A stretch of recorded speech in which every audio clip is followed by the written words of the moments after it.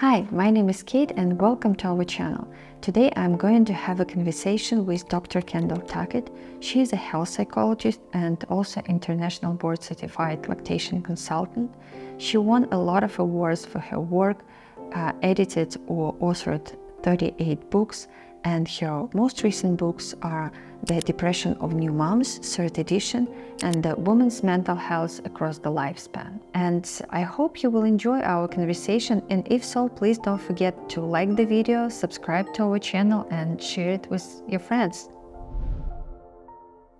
How usually women describe their birth experiences, if it was disrespectful or traumatic, in terms of emotions and feelings? How does it actually feel like? So people who watching us could relate and maybe think, oh yes, that resonates with me, and maybe I really need to address this. Yeah, it's amazing actually over the years how many women I've talked to who have had horrendous birth experiences. And I also have talked to a lot of providers who were witnesses to those birth experiences. They were like either doulas or nurses, and they couldn't do anything about it. And so it traumatizes them as well. But yeah, being frightened, feeling like everybody's taking, your control out of your hands, not feeling like you're consulted on any decision, feeling like you're, betrayed by your providers, sometimes betrayed by your partners, by even your own body.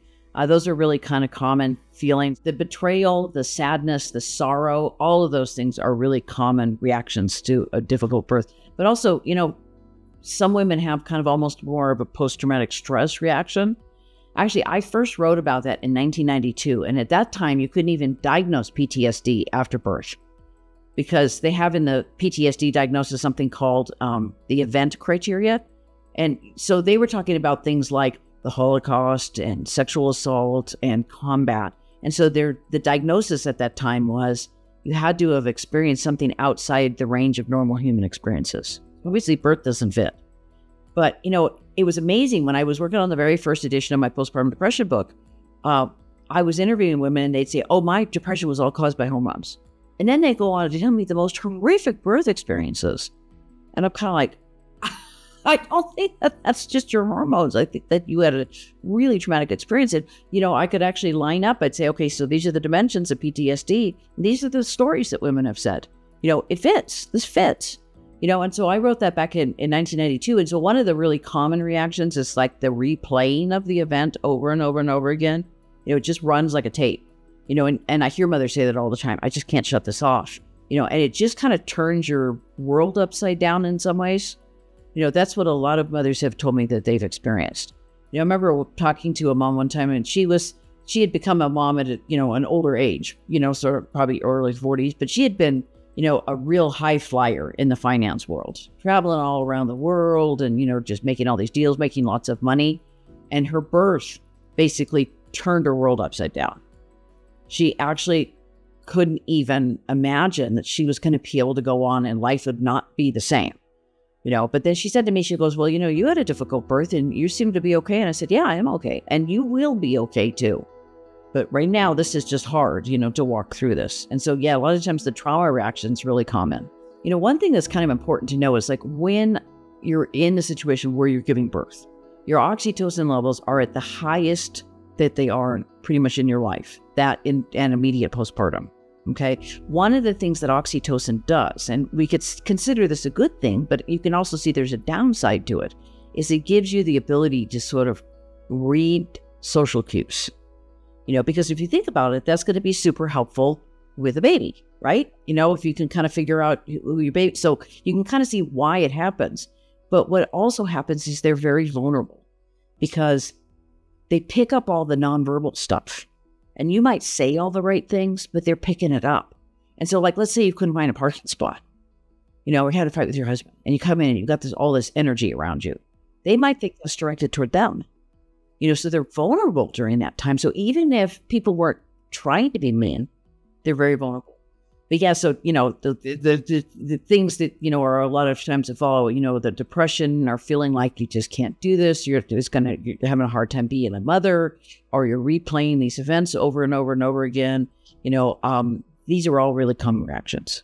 And if we talk about short-term consequences, let's say, and the effects of this And sometimes we are not talking about like really traumatic birth experiences, meaning like death life situation. Sometimes it's really like disrespectful and, you know, diminishing women in many ways, etc. So it shouldn't be something super critical to feel bad, actually, and to feel like disrespected and feel something, as you said, like you pick up this really small cues. There was a nice literature review that was published a couple of years ago, and they looked at all the different factors that could be related to birth. And, you know, so many providers kind of will put this on mothers. They'll say, well, you know, she has really unrealistic expectations, or they just need to trust us, you know, to take care of it. I mean, which is so ridiculous because, you know, so much of other healthcare is moving into that whole, you know, that the parent and the healthcare provider are partners or the patient and the healthcare provider are partners in, you know, kind of, you know, informed consent and all this stuff. That all goes out the window in birth.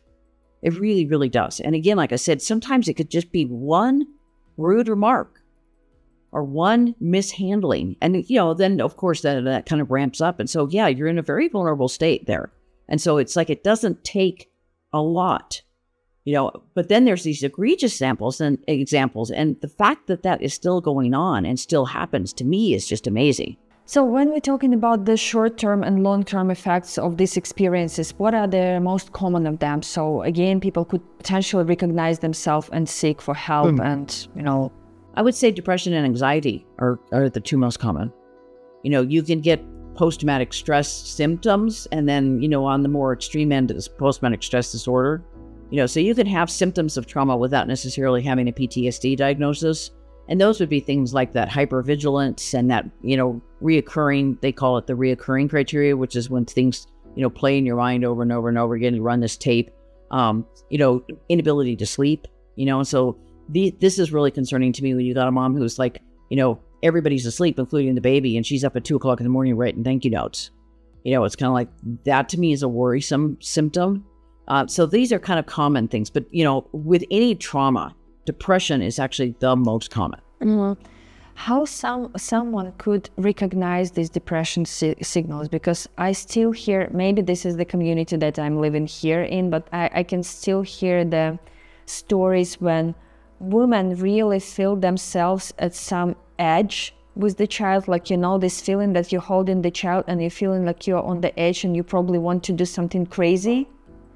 So, but how can someone start to recognize that something is wrong earlier than when you're already on the edge holding this baby and you're not sure what you're going to do next? You know, there's a lot of scales, you know, that assessment tools that mothers can use. The most common is the Edinburgh Postnatal Depression Scale, but that one's a little tricky because the language is kind of colloquial British English, and so sometimes that it doesn't connect. The one I like the most is it's a screening scale. It's called the Patient Health Questionnaire 4.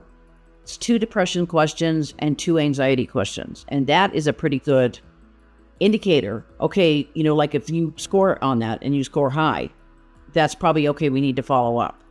But I would say, like for individual mothers, I would say, you know, if you're worried about it, or if you're, you know, a partner or a friend or a parent of somebody that you're worried about, I said, look one those up online and have the mother complete them, because they will give you an idea of, you know, what's going on. Yeah, and we definitely put them in the comments under the videos, so the links you will be able to find them on in the description of the video, so for people for easier search, let's say.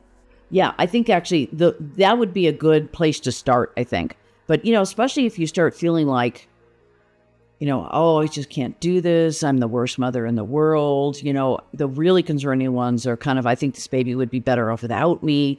I mean, that's very concerning. We want to make sure that, you know, she gets some kind of attention from that. You know, the problem is, you know, a lot of the providers are still not quite there in terms of knowing what to do. You know, if moms report depression, I mean, here even in my community, it was about 4 or 5 years ago. There were a couple of mothers who told their physicians, "Hey, you know, I'm feeling kind of depressed," and they called child protection on them. I mean, nightmare. You know, it's ridiculous. I actually couldn't believe they did that. But it's kind of like, unfortunately, sometimes the medical system isn't quite there. They're trying, they're getting there. But it's like, that may not be the best place. I'd probably be looking more for community support to start. But the nice thing is there's lots and lots and lots of options that help you treat depression. So it's not just, we diagnose you and you put you on medications. There's many, many, many ways that are very effective to treat depression. And so that is actually, I think, the very good news. And so there really is something for everyone. So, and that brings me to the next question. So what would be, let's say, like 3 simple steps that you would recommend anyone who finds themselves in this depressive state? We don't know if there is any diagnosis yet or anything, but right. Yes. So what would be the probably 3 first actions that somebody needs to take in that situation? If you know if I could come up with necessarily 3, I would say probably the first one would be to talk to somebody you trust. And if you don't feel like you get a satisfactory answer, because sometimes people don't know how to handle this, talk to somebody else.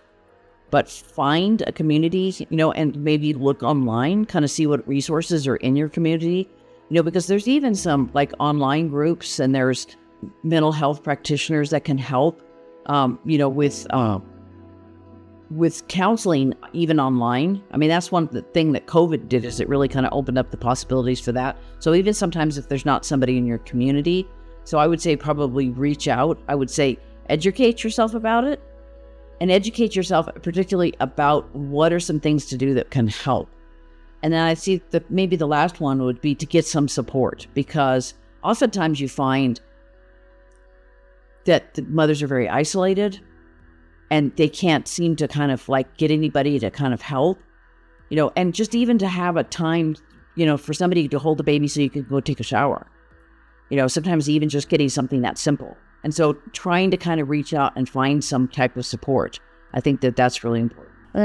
Yeah, I totally agree. And I feel that, it's really important to prepare in advance, because when you're already in the heat of the situation and you already have a baby and you're really underslept, overwhelmed, everything going on together, you're by yourself, it's not a best place to start. So if there is a possibility in your life to, during the birth, prepare some sort of a team, community, people around you who are going to help you just, wash the dishes. But to be on the other hand, that's probably not going to be the group that's going to get depressed who did that. And so a lot of times the moms I'm working with are the ones who just all of a sudden find themselves in this, because even if you try to kind of educate moms prenatally about this, and their partners, if you try to in childbirth education or something, try to tell them, hey, look, this could be a possibility. They never think it's going to be them. It's like, oh no, that's not going to happen to me. And so it kind of surprises people. And they've actually done some studies where they do stuff like, if they give mothers a handout, in the hospital, does that help? No, not really. It does kind of like it helped them reach out. So that part's good. It doesn't prevent it though. So the reaching out, and I think actually the more ways to reach out, to mothers, I think the better. I noticed one of our local hospitals here, they've actually started doing something kind of nice. They give these appointment cards that are like this big. And on the back, it's kind of like, here's the number to get help. We our women, infant, and children place where you can get supplemental food and stuff. And they have this number for, and they have basically resource numbers on their appointment cards. And I thought, that's actually really good. I think that's actually really good. So the more kind of channels that communities can hit to kind of make sure that there's that support available. And, some of it comes down to kind of educating. And like you said, the mother sometimes is overwhelmed. So maybe it's her friend who finds the information for her, or her partner, or her mother, but somebody kind of can dig into that. But I think probably the first step is to just say something. And again, you may not get a good answer the first time, but keep trying until you do.